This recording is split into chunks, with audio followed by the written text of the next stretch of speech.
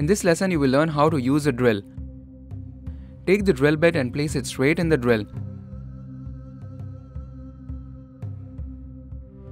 Tighten the drill bit, making sure that it stays perpendicular. If the drill bit is not correctly tightened, it will wobble like this. Tighten the drill bit. Hold the drill perpendicular to the piece of wood. Apply pressure and start drilling.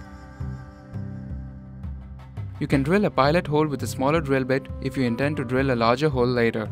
This ensures that the hole will be straight when you use a larger bit.